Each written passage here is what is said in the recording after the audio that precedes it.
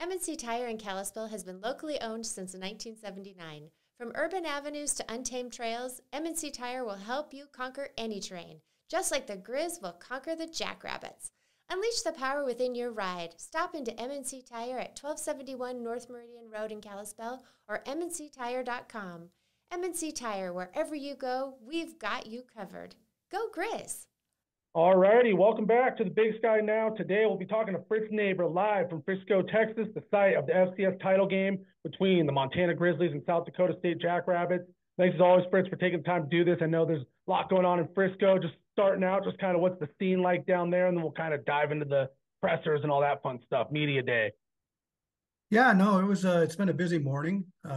Casey Kreider, our photographer, and I went over there fairly early, got our credentials, got our parking pass, and rolled right into the first press conference with Jimmy Rogers, a South Dakota State coach. I tried to get Greg Rockhodge to ask a question about old-timey bluegrass artists, because there's a Jimmy Rogers that played in the 30s. He didn't do it. And I was too checking to do it too. No, it's been a pretty good day.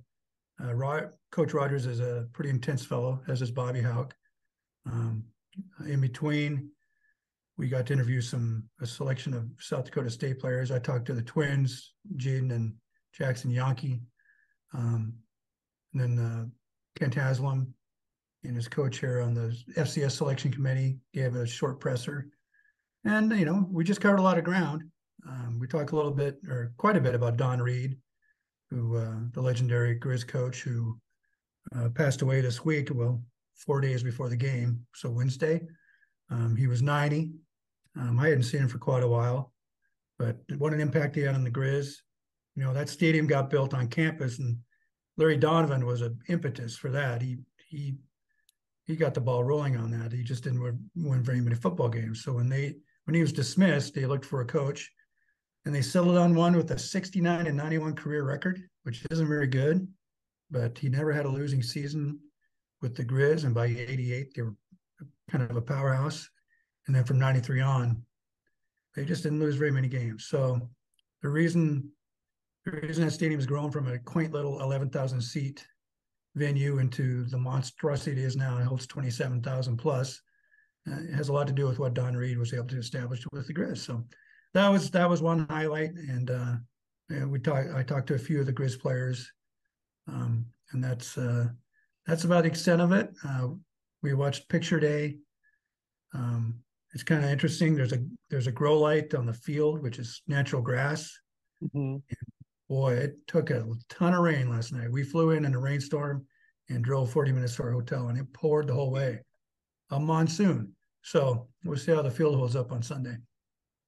Yeah, you're like, here, I'm trying to get to warmer weather down here, and all of a sudden now we got this. No, I'm kidding. But always something with the weather. But, yeah, no, as far as the media day, I know you said Coach Houck talked a little, Coach Rogers. That is funny you mentioned the bluegrass artist. Every time I Google Jimmy Rogers, the first thing that comes up is the artist, so that's too funny. But did anything jump out to you as far as what the coaches had to say and all that good stuff? I guess starting with the Griz and then moving into the Jackrabbits. Well, Bobby didn't talk a lot specifically about the Jackrabbits, other than to say that they're very good in phases. It looks like on paper that they have an advantage at running back and at quarterback. Receivers are really good. Defense is really good. They have a great punt returner too. So he touched on that, and I don't know. I just think he's kind of enjoying the moment. Mm-hmm. It's been 14 years since the Griz have got back here. He left after the 2009 title game loss, which was his third in 3 tries. Mm-hmm. I think he came back with the idea that there was some unfinished business, and it was a chance to finish it Sunday. But man, the Jackrabbits are good.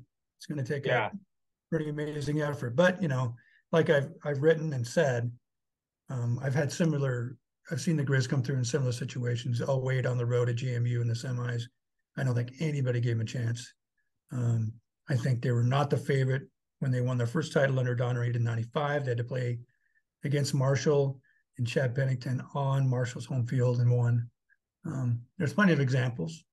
And, and there's also, 5 title game losses in 7 tries. So something's got to give. Bobby hasn't won one of these.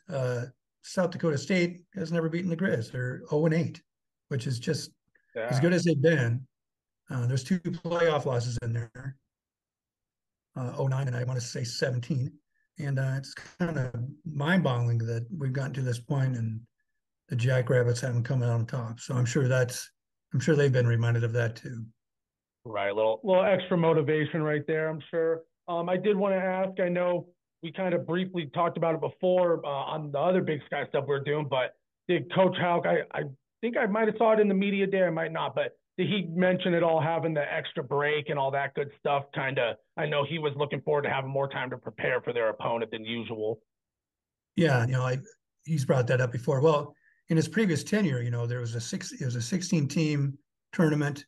So a lot of times they played 3 games and, had to play twice to get to the championship. And it was back to back to back. And there's no break between the semis and championship. And one year, the 09 year, they played App State on a Saturday and then had to play the title game the following Friday. They didn't have to, they were at home that Saturday, but still, they had to go across the country and on short rest. And at that time, if he had a complaint, it was that he kind of preferred the bowl setup of, he's coached all over. He coached at UCLA and Colorado and Washington. And you play a regular season and it's meaningful. And then you get a bowl game, hopefully, if you're good enough. And you get 3 weeks or more to prepare for that. This has more of a bowl setup. It's much, much more easy, convenient. I think it's to the benefit of the student athletes, as well as the coaches. Kids that might be banged up get healthy. And it just, it's a nice buildup. And, this place is going to be rocking tomorrow. I don't think there's going to be too many empty seats at Toyota Stadium. Yeah, I couldn't agree more. And you had mentioned that previous turnaround, playing a title game of like 6 days after you played a game is rough. So no, definitely better have the bowl game feel, give these guys some time to prepare. Coach Houck, veteran coach, he might be able to take advantage of some things. Brent Pease, veteran offensive coordinator. So guys with experience will always find a way, when they have these long buys, stuff like that. As far as Coach Rogers, we talked about him briefly. Did anything jump out as far as what he had to say about the Griz or game plan, anything like that? Yeah, I didn't give away too much, but he was very complimentary of the job that Cliff McDowell's done since they switched in to him, a quarterback. I think he sees what the rest of us see. He's just game manager is an ugly term. Let's call him a game executive. He just executes, gets things done. He's good on the run. He's hard to sack, hard to keep in the pocket. And he's made from time to time just some dynamite throws, really accurate throws that have changed drives for the better. And one of the things I've noticed about the Griz is they have their share of negative plays.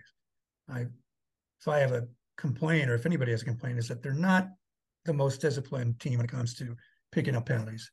And it's happened. I've seen it time and time again where they're behind the chains because of somebody making an error of emotion or whatever, and then they still pick up the first down. So against good teams. So if they keep that going, then yeah, I think they have a puncher's chance on Sunday. Yeah, no, I'm really looking forward to it. McDowell's an interesting one. I've kind of mentioned this before about the Griz as a whole. You can't look at the stat sheet and see how it turns out on the field. He might not put up the biggest numbers, but it's effective, gets the job done. He does a lot of things to help other guys get open or create space in the running game with his own legs, the RPO, all those things. Don't know. Well said about McDowell. I guess last thing I wanted to ask, and of course, anything else you want to throw out there, Fritz, but just have you seen, a lot of Griz and Jackrabbits fans running around? And like you said, you're expecting a good rowdy atmosphere in a couple days. Yeah, I think the charters have loaded up from Missoula today, but there's a ton of blue and gold around this hotel I'm staying at. It's a media hotel, but it's a big one. And I was downstairs trying to figure out some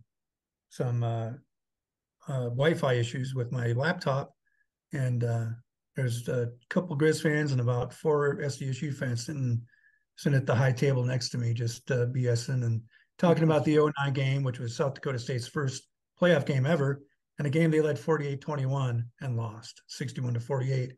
And the one guy goes, and then they have that receiver, and the other guy goes, Mariani, and on it went. So it'll be fun. I know there's going to be functions tonight all over Frisco. big one tomorrow night. They'll have a sort of a tailgate / pep rally tomorrow night for the Griz fans and South Dakota State fans, I believe. And it's just it's a cool venue. The stadium looks great. It's Dallas is easy to get to, a lot easier than say Chattanooga, which is where the game was up until or through the 09 game, and then it switched venues to here. And it seems like every year they pull out a few more stops. And all I know, it's been really well organized. We felt welcome. I got the Wi-Fi to work. There we go. So, it just getting here through the rain, through the monsoon last night was a little bit of a challenge, but it's fun to be here. Looking forward to it on Sunday.